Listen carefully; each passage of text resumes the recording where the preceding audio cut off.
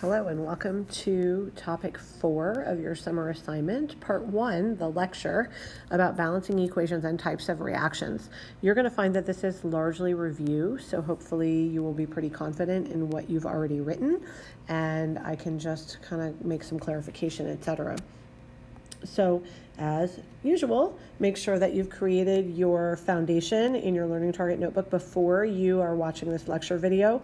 And the information from this is going to come from this packet rather than from your textbook. So I've tried to give the packet pages on these as well as the ideas later of what you're doing to actually do the practice. So just make sure that you are using the packet as your guide. Your book really doesn't cover a lot of the information that's kind of review from first year chemistry about chemical reactions. You'll see that this year we'll do a little bit of a different approach to chemical reactions, but I need you to have this background good and solid. So that's right, the reason that this is a part of your summer assignment. So, long story short, if you've not yet created your learning targets, please make sure that you use this as a guide, use the packet, create your learning targets from the packet and from what you know, and then you'll be ready to start the video. Here goes. All right, so remember please that always when we're balancing equations, the reason that we balance equations is to satisfy the law of conservation of mass. This is the chemical piece of chemical reactions, the idea that in chemical reactions we do not create or destroy matter, we simply rearrange who those atoms are attached to. So we need to always keep in mind that this is something that has to be satisfied in order for us to be able to talk quantitatively about chemical reactions at all. Also remember that the only thing that you're allowed to do to balance a chemical equation would be to add coefficients in your reaction equation. You have to have the formulas for each of the individual pieces in the equation written correctly first, and you'll need to make sure that for ionic compounds and acids, you're balancing charges, etc. This is going to be largely review of nomenclature as well as review from classification. So I just wanted to make sure that we touched on that. Okay. Remember, there are 5 types of reactions that you learned in first year chemistry. You should have, and I've got them pictorially here for you, as well as in word form, as well as a whole bunch of examples that I'm actually going to go ahead and classify with you. So remember that your 5 options would be synthesis, decomposition, single replacement, double replacement, and combustion of a hydrocarbon. Remember that synthesis means to come together, decomposition means to break apart. You're going to discover as we keep going this year that single and double replacements are not as straightforward as they seemed, but in a single replacement, an element kicks out something else and becomes a part of the compound, and in a double replacement, the 2 ions in a compound switch. This is not quite that straightforward for real. And combustion reactions can be complete, which forms CO2 and H2O, or can be incomplete if there's not enough oxygen present and form carbon monoxide and H2O. So you definitely want to make sure that you're aware of those 2 ideas. Let's practice looking at some of the patterns here, and then I'll have you do a few on your own at the end. So when we start to look, we want to be paying attention to what's happening. And so I can see that this is an ionic compound and an acid, and this is going to lead me to think that perhaps this might be a double replacement. So I'm looking for the first half switching, and sure enough, that's what happens. So this is a double replacement reaction. In the next one, I see a hydrocarbon plus oxygen. This is the only way to identify combustion of a hydrocarbon is to be on the lookout for that.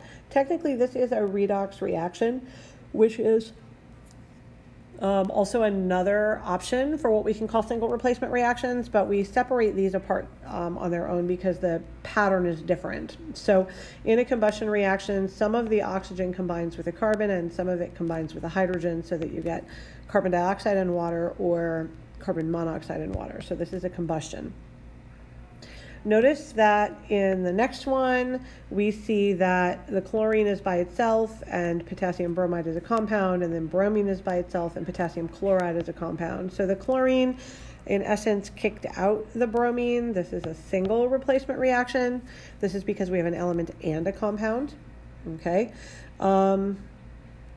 And only one thing is taking the place of one thing, so that's kind of where that name arose from. In the next one, we have only one reactant, so there's only one thing this can be, and that would be a decomposition.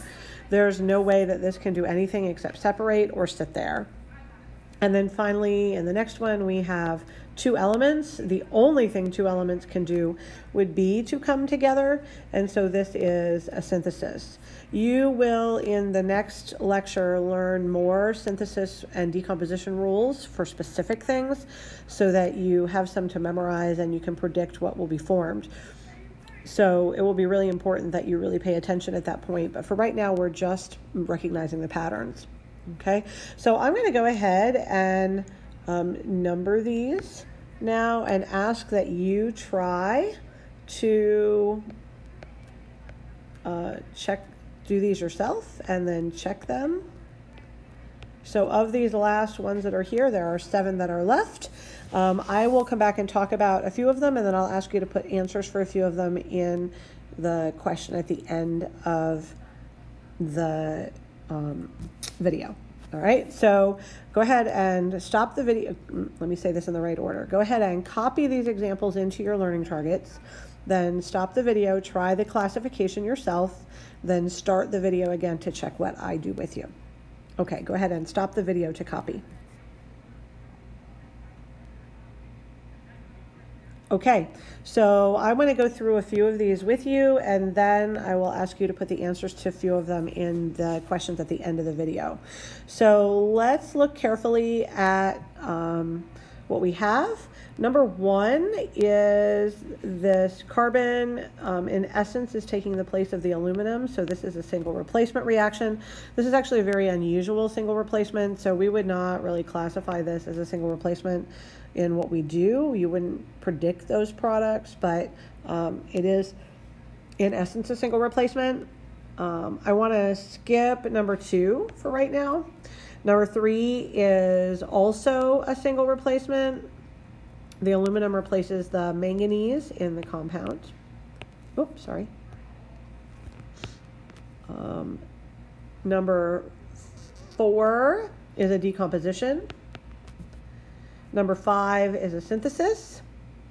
And I'm going to ask you to put the answers to 2, 6, and 7 in the questions at the end. Make sure that you have all 3 questions answered and that you watch the video all the way to the end.